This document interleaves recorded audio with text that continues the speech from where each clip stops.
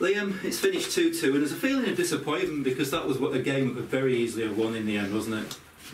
100% we've dropped 2 points. I think the second half we dominated it that much. I can't remember having the second half like it. Got to say, the fans were immense. It was brilliant. The atmosphere was unbelievable, and they stayed with us and they dragged us through. I think they loved the attitude. I think they loved the application. I think they liked the work rate. It's everything what the Southport fans like. It was there in abundance. A lot of flair, a lot of good, some really good football players. And you know, as I said, I'm going home proud of them because they have done remarkably well today to come back. I know the young people will say we took a big gamble going as young as we have, but I said in Gloucester will think we took that big a gamble. You know, they've got to give them a little bit of credit as well. You know, they done us on a free kick on a corner. I know it was a mad deflection. It's gone in. I said, which is disappointing, but the movement was good.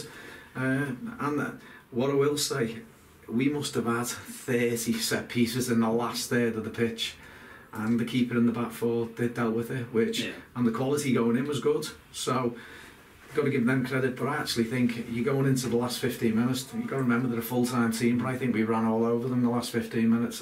The energy, Connor, Dylan, Josh, they were just relentless breaks. I thought Doug joined in, Chris Doyle knocked some brilliant diagonal balls, Adam Hansen come out and linked play, played through the lines.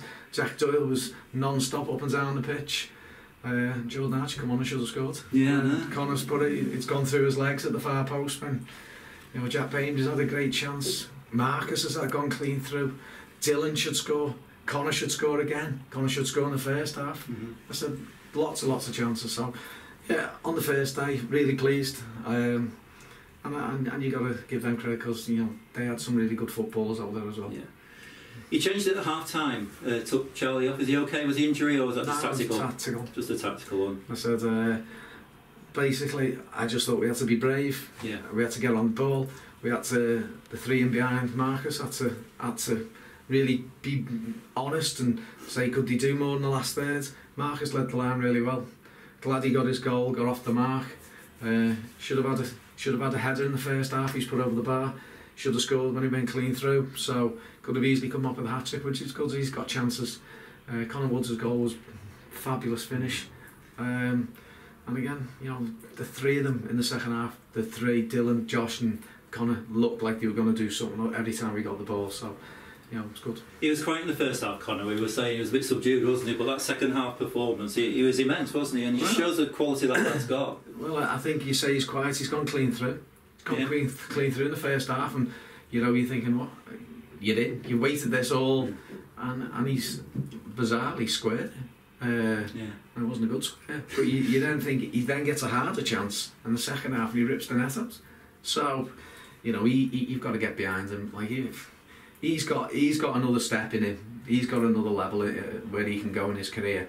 As long as he keeps working hard and shows the application, which he has done all pre-season, and the players around him appreciate when he needs it, when we should give him it. We've done a few little bits of in and around the box where people are waiting for everyone, and then all of a sudden give him, go and excite people.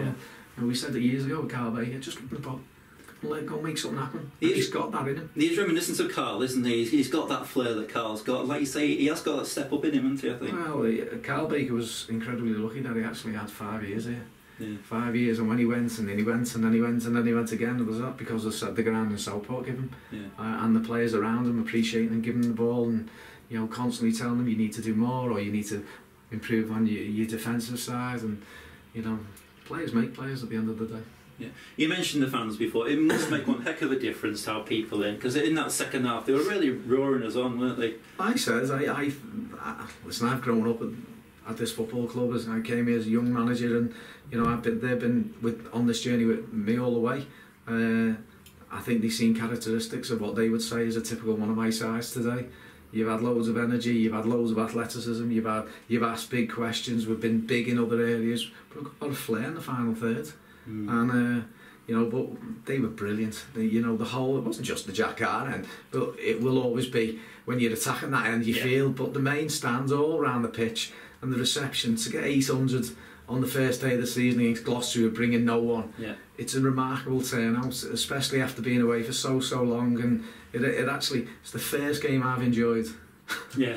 in a long time. I said, it's just not the same. You play football. Listen, football's about fans and it's about players. And we all have our little bits to do, but for players, do stuff on the pitch, fans cheer them on, and today they dragged us on. Yeah. You know, it would have been a travesty if we never come out with anything. You know, I feel disappointed that we only come out with a point, Yeah. but definitely they got behind us brilliantly. Yeah, good. We move up to one of your favourite parts of the country, don't we, in the north east next week, to a game at Spain where we've won away today, so hard trip ahead, but must give us some heart seeing us play like that. Yeah, no, without a doubt. I think, listen, there's no pressure on us. You know, there's no pressure. You're starting. You look at Boston have got to go up this year. York have got to go up this year. Files have got to go up this year. Kiddie have got to go up. There's that many teams who really have to get out this level of football. Yeah. So the pressure's on them. So we can go and play free, go and have a right good go. Make sure we enjoy it. Make sure we keep on developing, getting people to come on, being excited by the talent we've got in and around it. But listen, we'll always want to win. We'll always want to win. We want to go anywhere and get points, and we're not going to go there and roll over. But massive pressure on other teams this season, massive. Yeah.